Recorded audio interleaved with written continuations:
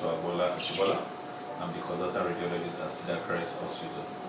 Today, the 8th of November, we're celebrating the International Day of Radiology and the World Radiography Day, with the theme celebrating patient safety.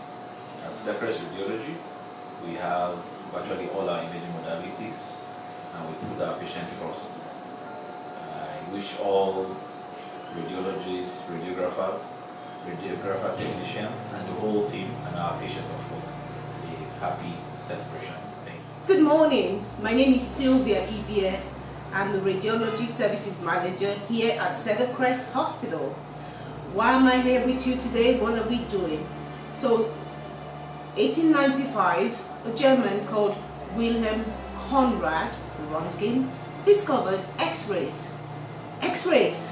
He didn't know what it was, so he gave it the name X for unknown, X-rays.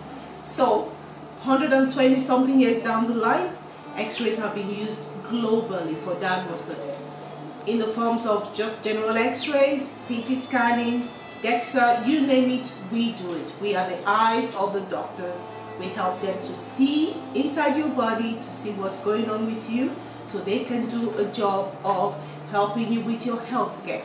So we're celebrating patient safety. The mandate we have as healthcare providers is all about the patient, all about patient care. So this year is dedicated to patient safety. Cedar Crest globally, we're saying to you, congratulations to all the radiology departments globally. We here do what we do best, which is use X-rays to see through, to make your day better.